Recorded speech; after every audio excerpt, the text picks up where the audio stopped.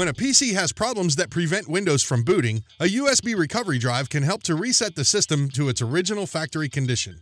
Unlike other reset methods, using a USB recovery drive does not include the option to keep personal files intact after resetting the PC.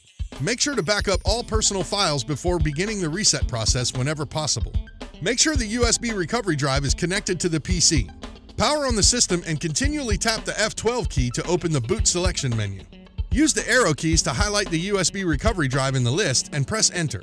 The system will now load the recovery software from the USB drive. Choose your keyboard layout and then click Troubleshoot on the main menu. Select the Recover from a Drive option. There are two options for removing files. Just removing the files is the quicker option, but taking the extra time to thoroughly wipe the drive clean when resetting Windows is recommended for a PC that is going to be given away, recycled, or sold. After choosing the method for removing personal files, click the Recover button to begin reinstalling Windows.